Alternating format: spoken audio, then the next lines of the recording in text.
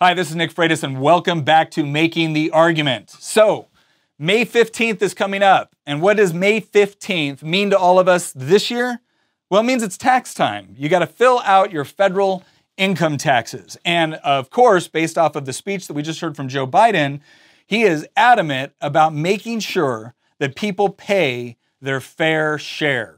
Right? And it's not just Joe Biden, Elizabeth Warren, Bernie Sanders, Alexandria Ocasio-Cortez. We hear this all the time about fair share. And so here's what I wanted to do today. I want to go over what does the tax code actually look like within the United States? And then we're going to ask the question, what is a fair share? Who is currently paying taxes? What does it cost us to pay taxes? What are the different taxes that we actually have to pay? And we're going to answer a lot of those questions that I know I've received from people. Questions like, what is a fair share? Questions like, can we afford more tax cuts? Questions like, do corporations really get away with not paying any taxes despite the fact that they can be incredibly profitable? We're going to answer all those questions today. Okay, and so here's what we're going to start off with. We're going to start off with the very nature of taxation. Right? And the very nature of taxation in this country, if you read the Constitution, and what was the federal government allowed to tax? Because it used to be that the federal government pretty much raised its revenue through things like tariffs or excise taxes, right? So a tariff is a tax on a foreign good.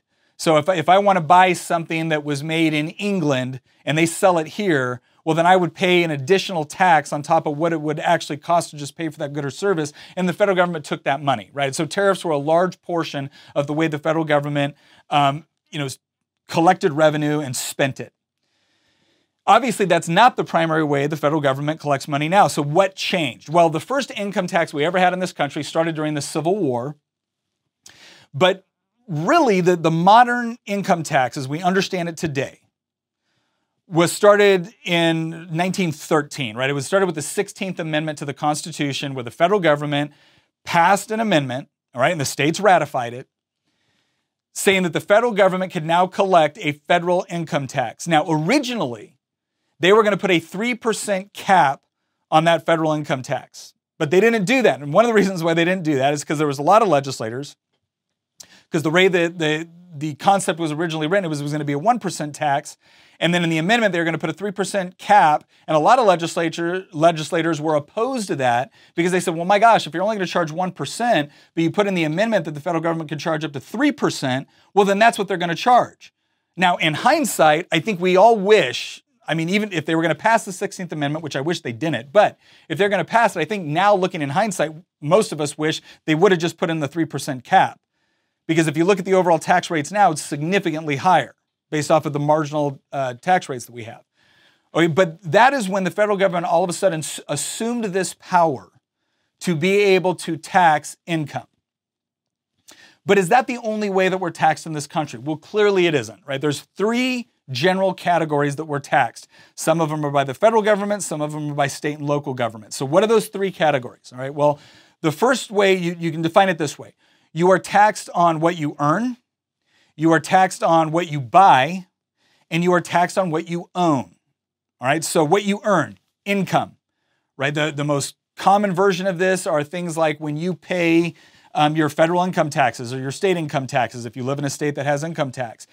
Capital gains tax, right? Capital gains is a tax you pay on money you've already paid taxes on, but since you reinvested it and made more money off of it, they tax you once again, right? That's capital gain. Those are all taxes on earnings, right? Taxes on what you buy. What's an example of that? Sales taxes. So every time you go in and you buy a new car or you buy a piece of property or whatever it is, you generally pay sales tax. Now, again, there's some taxes there's some states that don't have sales taxes, right? But most states do. So you pay a tax for every time you engage in a market transaction. Some countries have what they call a value-added tax, which is also a form of a sales tax. And then that third category, you're also taxed on what you own. So the most obvious version of this is property taxes. If you own a home or if you own property, you pay taxes for the privilege of owning that property, right?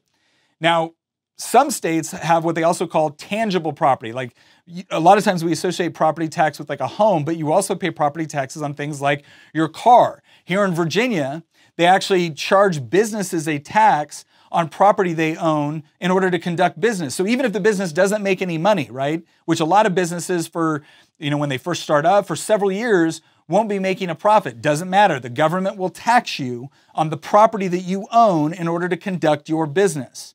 That's another form of property taxes, right? So there's multiple ways that you are taxed in this country, multiple ways.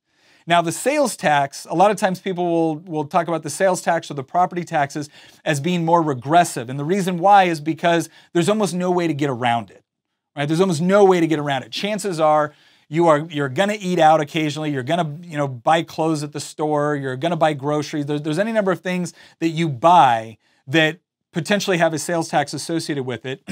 And so that's one of the taxes that pretty much all of us pay. Property taxes are another one. Obviously, if you own a home, you're paying property taxes.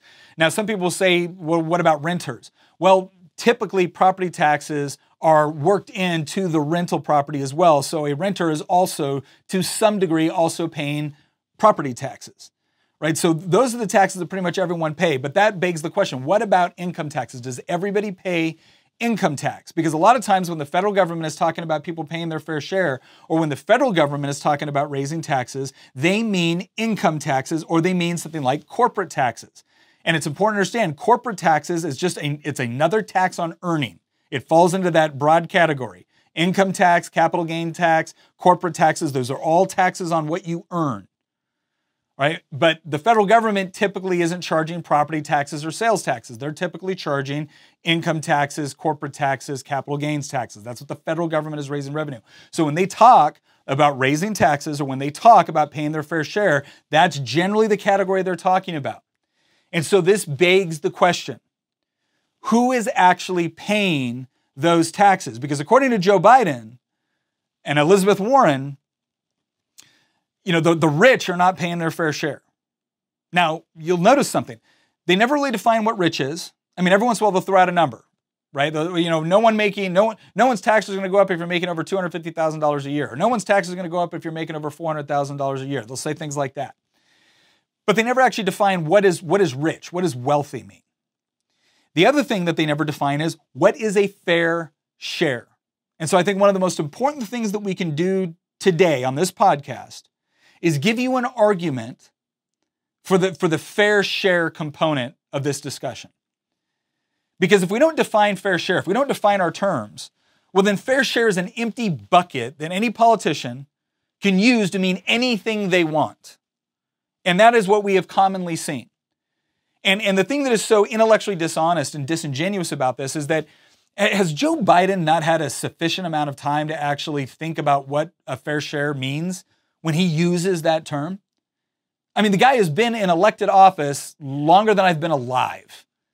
Has he not had an opportunity to really think about this?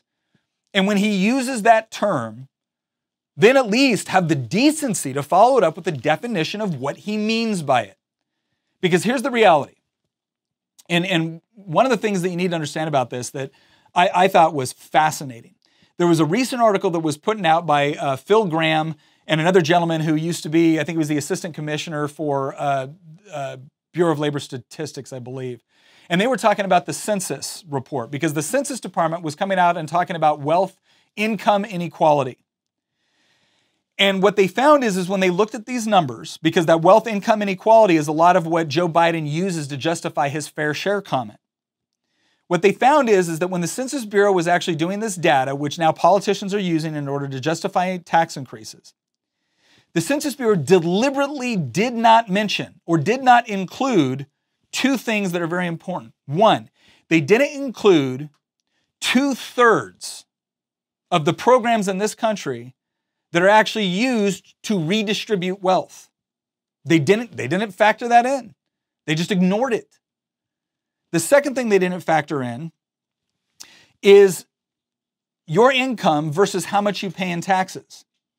So let me tell you why these two factors are very, very important. All right. If the argument is that the rich aren't paying their fair share, and because the rich aren't paying their fair share, we have huge issues of wealth, income inequality. Like that's one of the primary causes. Well, then you would think is that as we're looking at income, we wouldn't just consider what someone is earning, we would also consider what their total wealth is based off of the government transfers that they receive.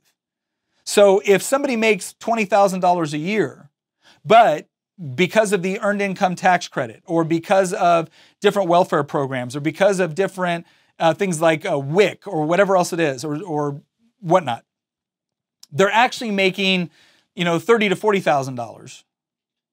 Well, then that should be factored in when you look at the overall income that they are receiving. I mean, yes, there's a certain amount of income they're receiving from their own labor, but then there's a lot of other income that they're receiving as a result of wealth redistribution programs. And to not count that into the equation is to deliberately misrepresent and skew the numbers in favor of an end result that you want. Now, why is that also important when we're talking about wealth income inequality? Well, because it turns out that about half the country pays almost nothing in federal income taxes, which means their taxes are not being used in order to raise the revenue for the programs that are redistributing wealth. So now what they're doing is they're saying this person made, again, we'll just say $20,000 a year. This person made $150,000 a year.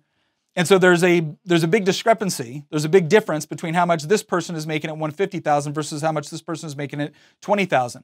But if we really wanted to be accurate in comparing it, here's what we'd find out. What we would do is we say, okay, how much is the person making $150,000 or $250,000 or $1.5 million? How much are they paying in taxes? What's their overall tax liability and obligation? Combined with what sort of benefits are they receiving? And when you minus the amount of taxes that someone is paying and you increase the amount of transfer that somebody else is receiving, that gives you a far fairer picture of what it actually looks like on the ground. So what does that look like? Well, let's look at it.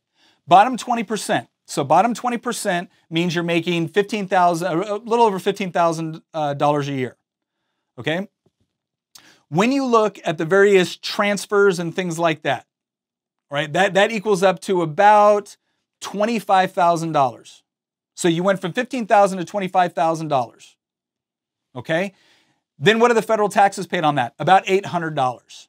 So your after-tax income is over $24,000. What if you're in the next 20%? Well, you're making $31,000. Well, after all the transfers, where are you at? Well, after all the transfers and taxes, you're at $43,000. If you're at $53,000, all right, after all of the transfers and the taxes you pay, you're at $60,000. If you make $88,000, after all the transfers and taxes, you're at $86,000. If you're making $253,000, after your tax income, you're making $195,000. If you're making $1.5 million, which is considered the top 1%, after all the federal taxes and transfers, you're making $1,037,000. So what does that equal out to? I know that's a lot of numbers I just threw at you. What does that equal out? Here's what it means. If you're in the bottom 20%, the amount of taxes that you pay versus the benefits that you receive means that you pay negative 56% in taxes. Right? So you are a net beneficiary. You are paying no taxes. The total number that you get with respect to federal. Now again, you're still paying sales tax, you're still paying property taxes and things like that. But with respect to federal taxes, the very taxes that Joe Biden is talking about, you're a net beneficiary.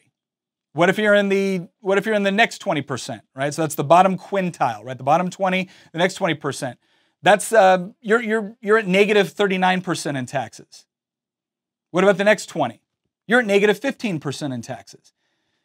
You have to actually get up to the fourth quintile. So someone making over $88,000 a year before you're paying any taxes, and what it actually federal taxes, and what it actually equates to is about 3% in overall taxes. If you're making over $250,000 a year, you're paying about 23% in taxes. If you're making $1.5 million, you're paying 34% in taxes. Okay, so here's my question. Maybe you think the rich should pay more. Maybe you think everyone should pay more. Maybe you think certain people should pay less. Whatever you think. You cannot tell me that somehow the people that are paying all the taxes, which is roughly the top 50%, the top 50% of wage earners in the country are paying roughly 97% of the total taxes, federal taxes, 97%. In fact, in most cases, the only real taxes that the bottom 50% are paying are into things like Social Security and Medicaid. And the reason why you have to look at that differently is because now you are paying directly into a program for which you benefit from. right? If you didn't pay into that program, it wouldn't exist. So you can't really look at that as the same as income taxes, which are taken specifically for the general use of the federal government. So here's my question. How can you look at those numbers? How can you say that roughly the people that are currently, and this is another thing to remember, right? The people that are in the bottom 20%, they're typically not there their entire life. In fact, most people that are in the bottom 20% are there because they're younger. It's the same phenomenon that we see with minimum wage. Most people making minimum wage, those are 25 and younger, right? That is not a career, path for someone. People start off making less money when they're younger, and they make more money as they get job experience and they move up the economic ladder. They buy, a house, they start to invest, they do whatever they do, but typically people make more money the older that they get for obvious reasons.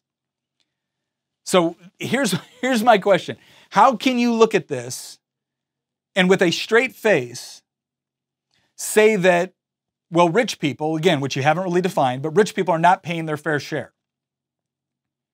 Because if you're going to do that, then what I want politicians to do is define what a fair share means. Now, it could be, and I think that people like Bernie Sanders are actually a little bit more honest about this. Obama was accidentally honest about this when he got caught on tape saying that he wants to spread the wealth around. And when politicians were actually confronted with the idea that certain taxes actually lower the overall revenue to the government, all right? So hear that again. The tax policy is so bad that the government actually makes less money on higher taxes. And the response to that was, well, it makes for a fairer environment. So let me get this straight. You're not even collecting taxes at this point to pay for legitimate functions of government. You're just collecting taxes to, quote unquote, make it fairer? You're going to punish productivity because you think that makes things fairer? But again, people like Bernie Sanders, Barack Obama, others, they've at least been somewhat honest to say that they're not raising these taxes because, they think it's going to generate more revenue or whatnot. They're raising taxes because they believe that someone who's made a certain amount of money shouldn't have access to it. Doesn't matter if they made it through honest, hard work, labor, innovation, doesn't matter. If they have a certain amount, they're going to take it and they're going to redistribute it. Okay, if you believe in that, great. Don't call it a fair share, though.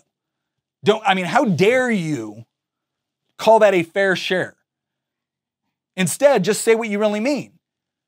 You want to give more money to certain groups of people, and the only way you can do that is by taking money from other people that have earned it. Okay, I don't think there's anything fair about that. But if that's what you want, or if you think that creates a better society, great. Go out and be honest with the public about what you actually want to do and why you think it will actually achieve better results. But don't call it fair. So when we get into this conversation with people on the left that talk about fair share, one of the most important things that you can do is before you get into any argument talking about how much the wealthy pay versus how much the poor pay, before you get into any of that, you look at that person and you ask them this question. Can you tell me what you think a fair share is? Just tell me what you think a fair share is. Here's another way to ask the question. And Walter Williams, who passed away last year, was a brilliant economist. He used to say that his definition of social justice was he keeps what he earns, you keep what you earn. And if you don't agree with that, explain to him how much of what he earns belongs to you and why. I think that's a great way that redefines the entire conversation. But if you just simply go into the numbers and crunching figures and looking at statistics and everything else, you're missing the point. Whenever somebody talks about fair share, make them define what a fair share is. Because I'm willing to bet you could ask 5 different progressives what a fair share is and you can get 5 different answers. 5 different answers. So what do we usually mean when we talk about fair share? Well, the example I like to use, because I think it's the easiest to understand, is we usually mean a fair share with respect to I pay in based off of what I'm getting out of something. So for instance, if I go to dinner with 5 of my friends, there's a couple different ways we can split the check, right? One way that we could split the check is we can say everybody pays for what they order. That way, if I order something differently than what my friend orders, if he orders a salad and I order prime rib and lobster, well, I'm obviously going to pay a lot more than him, but I'm getting a lot more. And I've made that decision with my own money with my own resources and based off of my own preferences. He's made his decision based off of his money and his preferences. Okay, another way that we could split the check is we could say, well, we're just going to split it evenly. Well, now all of a sudden, what have you done? You've created an incentive to order more food because after all, if you order something that's less expensive, you're still going to be on the hook for paying things that you never got a benefit from.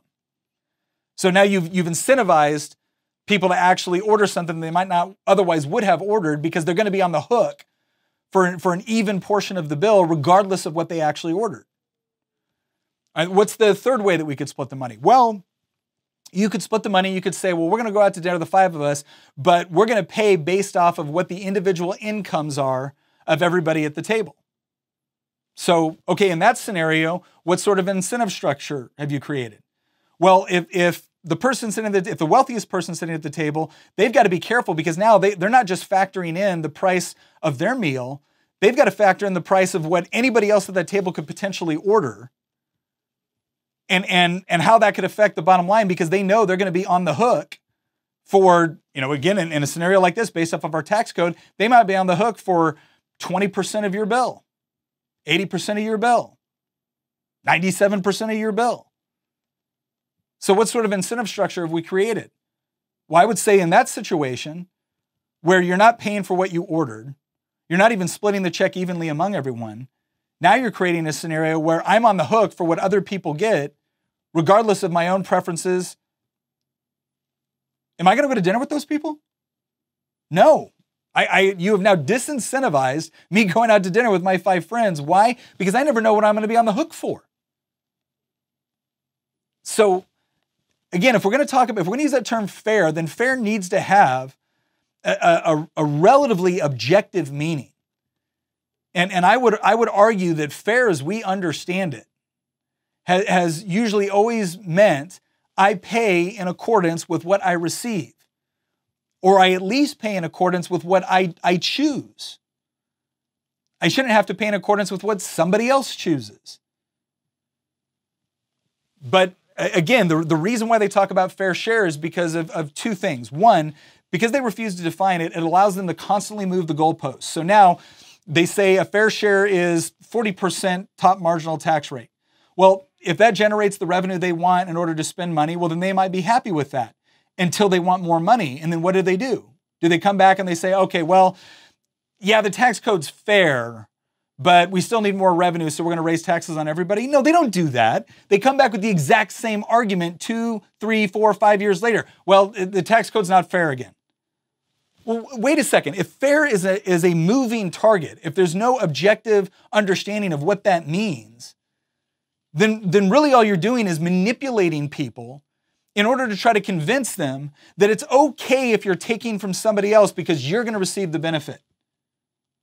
I mean, if that's the sort of logic we want to use, well then, okay, robbing a bank is fine, provided that once I take the money from the bank, I give you some, right? Because the bank's not paying their fair share.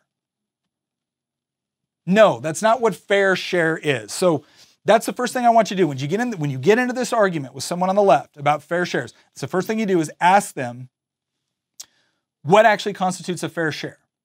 Ask them that first. The next thing that you should go into is, what do you think taxes should be raised for? Because this is another huge point of contention.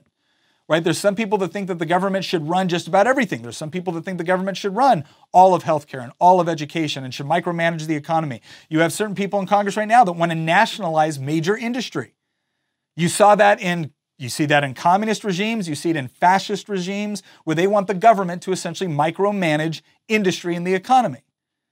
Well, if you're someone that believes in that, if you're someone that believes in a socialist or a fascist approach to economic policy, well, then you're someone that's going to want the government to either confiscate or control wealth on an enormous level. And so before we can even talk about, what appropriate tax rates should be, what we need to first establish is, what do you think is an appropriate role for government? And when they collect taxes, what's the purpose? Is the purpose to fund those things that the government is doing? Or is there some other purpose behind the taxes that you're raising? So that's the second question you ask, right? What do you think the government should be doing? What do you think the government should be raising taxes for? Because once again, you talk to 5 different people, you're going to get 5 different answers on this. Once you've established that, if you've actually gotten to the point where someone will tell you, I think a fair share is this, I think this is what the government should be spending money on. The next question that you should ask, and this is the one that starts to require a little bit more study on how the current tax code actually exists, is you start to ask people like, okay, well, what is the measure of success? So if we actually taxed for the things that you want us to tax for at the rates you wanted us to tax people at, what's the benefit that we get from that? Explain to me the larger societal benefit we get, because again, there is a cost to taxation. So is the benefit that we get from raising those taxes higher than the cost we pay for having to pay those taxes? And this is the part where I want to diverge a little bit into the whole cost-benefit analysis of taxation, because a lot of times you'll see politicians talk about taxes and government spending as if it is just a net benefit. Like whenever I hear the government talk about creating jobs or investing, I want to go nuts, because the government does not invest your money. The government redistributes your money. Investing is something that you do when you assume personal risk. Investing is not something that the government does. The government spends money on various projects. Sometimes they're legitimate functions of government, sometimes they're not. But here's the overall cost associated with that. And I'm going to recommend a book to you here that I think is really important. It's called Economics in One Lesson by Hazlitt. And what Hazlitt pointed out was that whenever you look at spending, it could be private sector spending, it could be government sector spending, you can't just look at the scene, or what happens, the spending that took place, or the bridge that was built, or the building that was established, or the park that was created. You can't just look at that.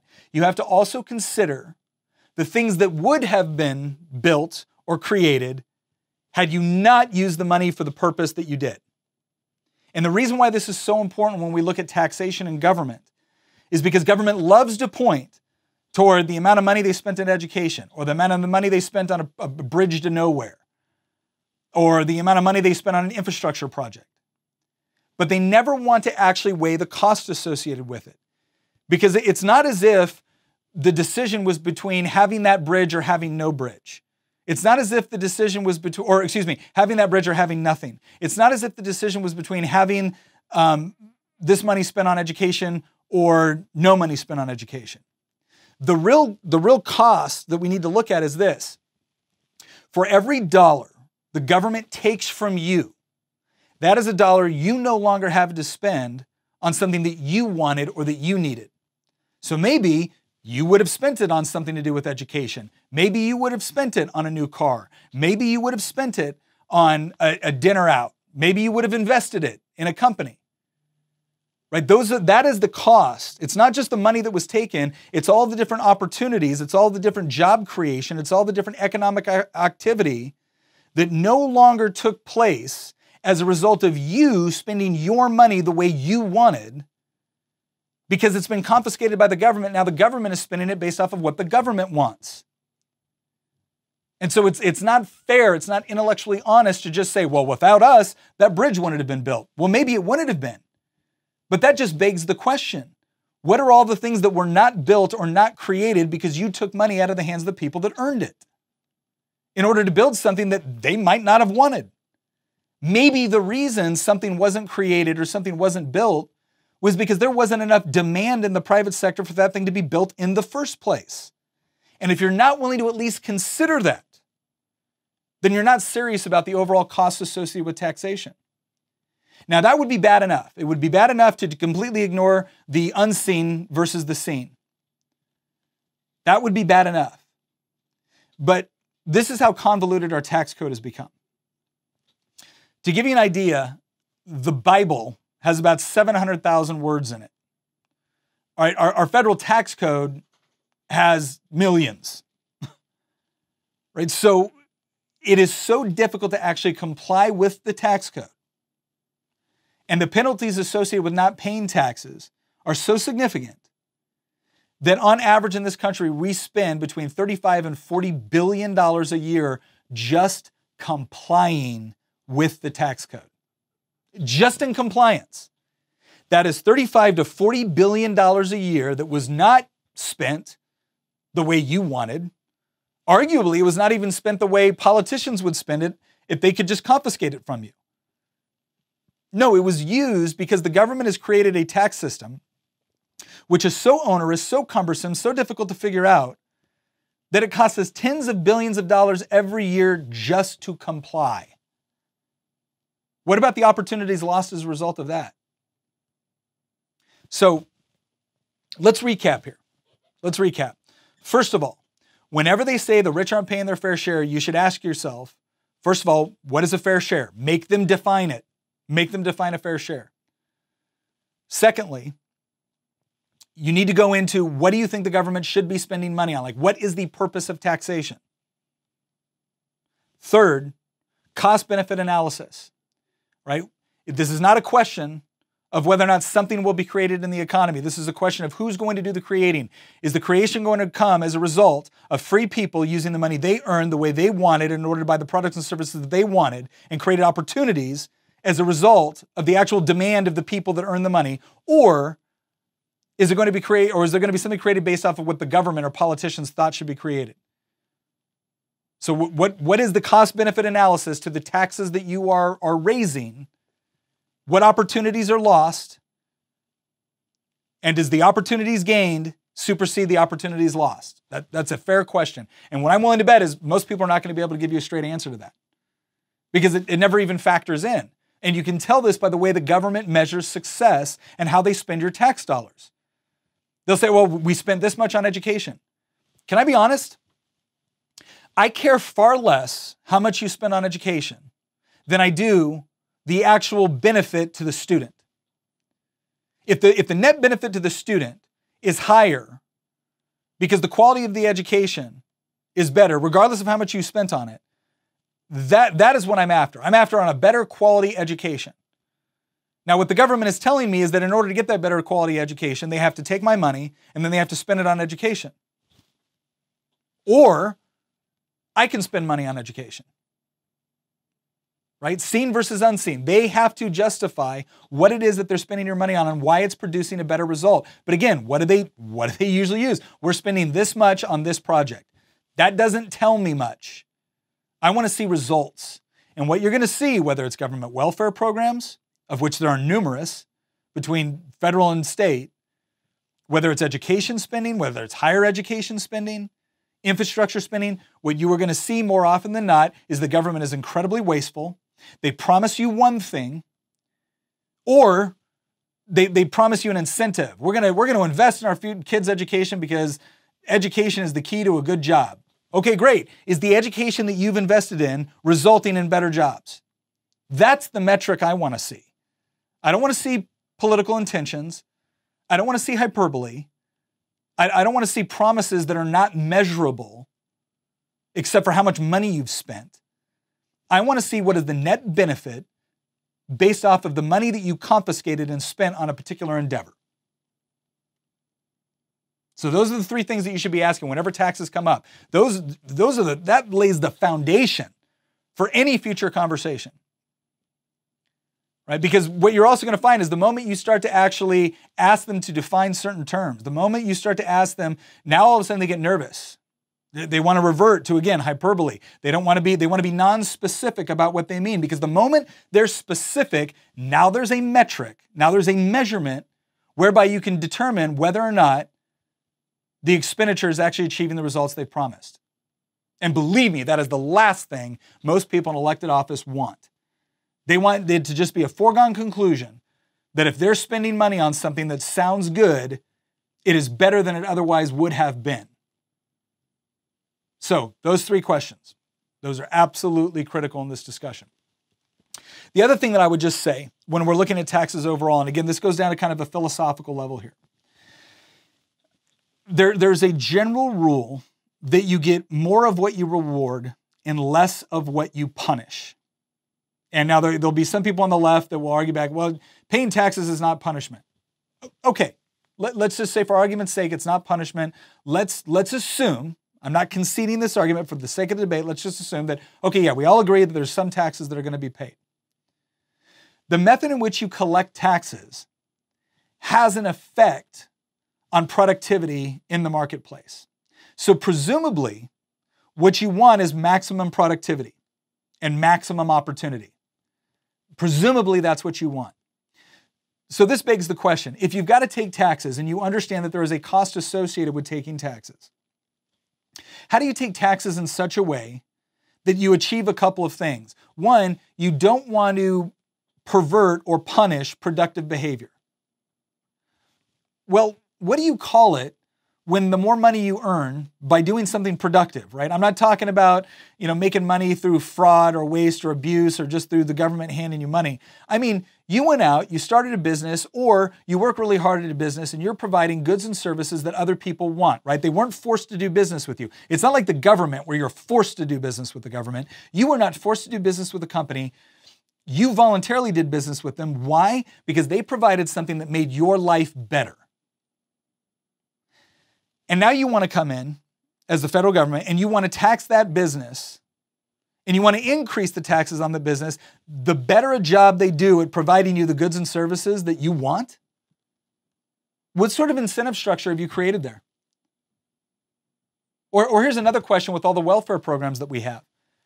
Why is it that when somebody is desperately trying to improve their own lot in life, and they're trying to move from a place of government dependency to individual dependency, self-dependency, or self-sufficiency, why is it that they are punished, not just with respect to the taxes they have to pay, but the benefits they're able to receive as they are making forward progression to no longer needing the government assistance? Why is that? What sort of incentive do you think that creates?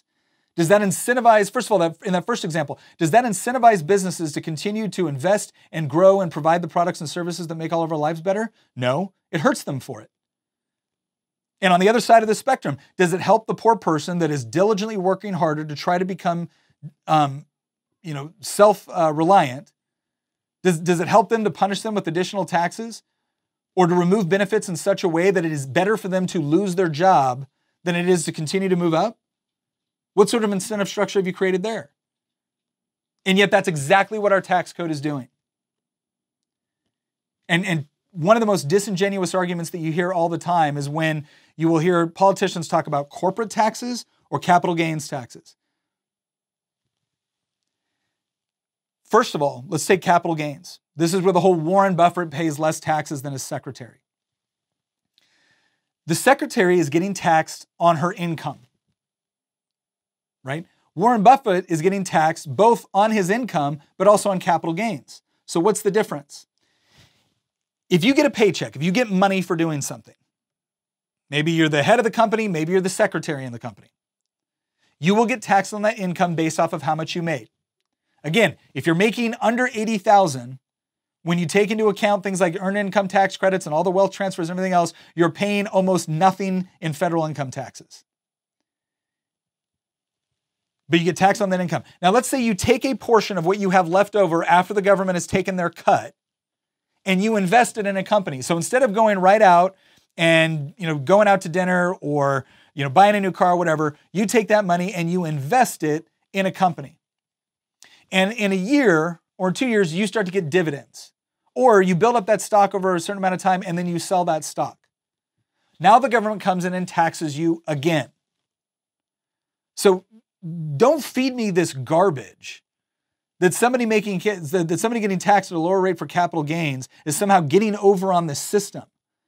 Again, what do you want people with money to do? Because investing it in other projects, which then end up providing additional opportunities and jobs, is a good thing. And capital gains is a double tax on that. You've already taxed the income once, now you're taxing it again. Are we really saying that we want to tax investment at a higher rate than we already do? So capital gain, that's disingenuous when they talk about that. When they say that as a net benefit only to the rich, that is a lie. That is a flat out lie. And you can ask anybody that has tried to get ahead by maybe working harder and maybe buying a rental property or buying another house. And all of a sudden they own it for a couple of years, and when they sell it, they've got to pay capital gains on it. Is that fair? They already paid taxes on the money that they used to buy the investment property. Should they have to pay more money on it again when they sell it? You're disincentivizing people to invest and actually accumulate wealth, which theoretically is what you want everybody to be able to do. So that's one of the biggest ones, capital gains. Let's look at corporate taxation. What is corporate taxes? First of all, this is another area where politicians deliberately manipulate people because they'll say things like, well, corporations aren't paying their fair share. Let me make something really clear here. Corporations don't pay taxes because corporations can't pay taxes. A corporation is in and of itself, it's a legal arrangement among people. The only entity that can pay taxes are people. But politicians love to give you this impression that there's some evil corporation over here that's not paying its taxes. Let me tell you something. Everybody that works for that corporation, from the CEO, the board members, to the laborers, to the guy that sweeps the hallways, they are paying some form of taxes. Now, again, if you're not making much, then you're probably not paying any federal income taxes, but you are paying those taxes. Anybody that works for a corporation or owns the corporation, whatever it is, they are paying taxes on their income. They are paying taxes on their property. They are paying taxes when they engage in financial transactions. They are paying all of those taxes. And now the government wants to come in again and tax the corporation for doing what? Making a profit.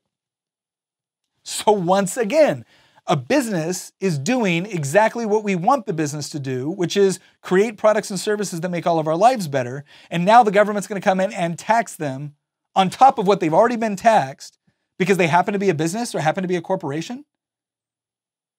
You are taxing productivity.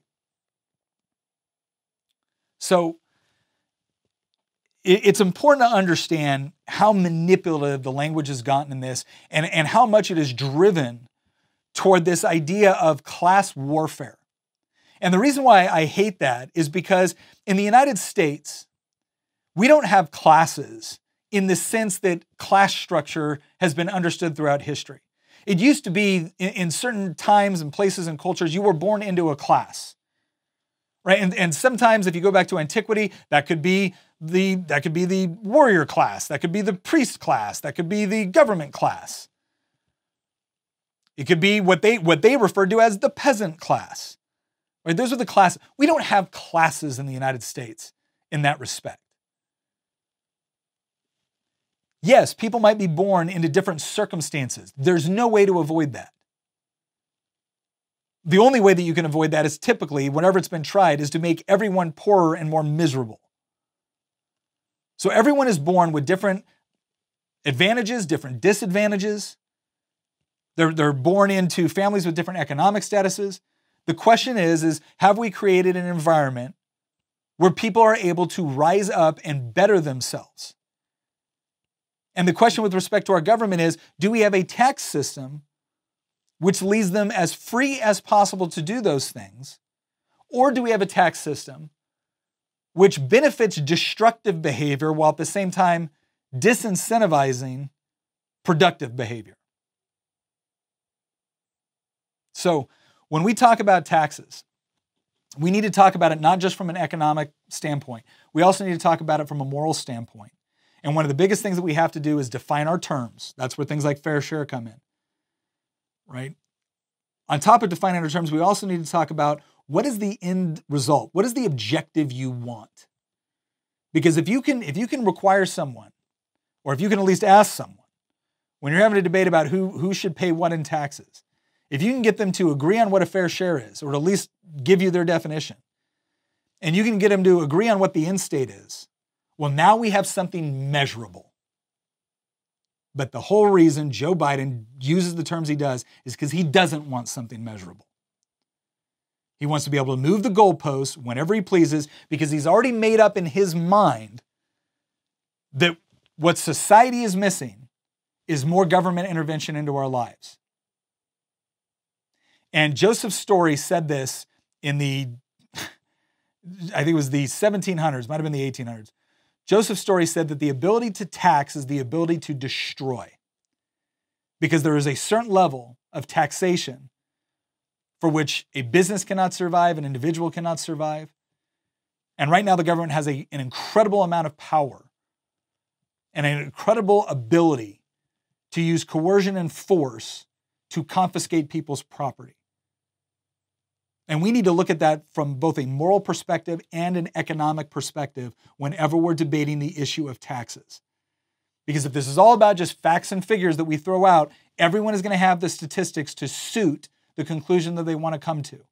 But the moment you make someone define their terms, express what they think legitimate functions of government are, and then provide you measurable criteria by which you can determine whether or not their tax policy has achieved the desired results, that's where we can actually have a productive conversation and hopefully get to a point where we can reform our tax system to where taxes, when they are collected as fairly and equitably as possible, and only for the purpose of fulfilling legitimate functions of government, because we as a society have finally understood and grasped, and specifically politicians have finally grasped, that just because the government spends money on something doesn't mean it has done a better job or produced something better than what would have been produced if you would have allowed the people that earned the money in the first place to keep more of what they created.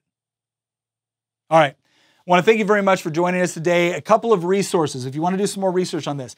Tax Foundation does some excellent work on really digging into the numbers on who pays taxes, how much they pay, what the rates look like. They also provide recommendations on what would a better, more productive tax system look like, which actually encourages growth and encourages people to improve their own situation instead of making them dependent upon government programs that are subsidized by wealth redistribution.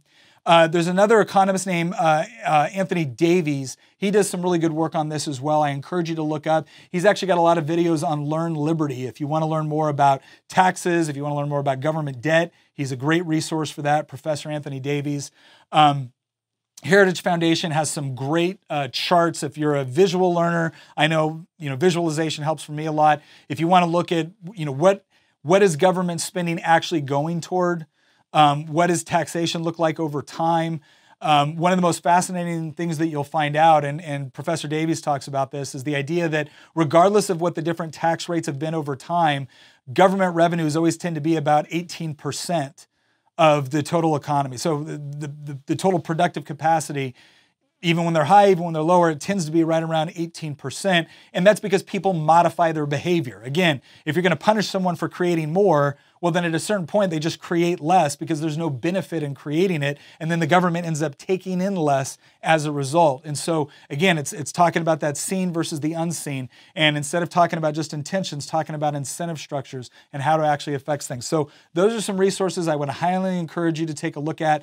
Another website that does a great job talking about these issues is the Foundation for Economic Education. And then, as I said before, that book, Economics in One Lesson.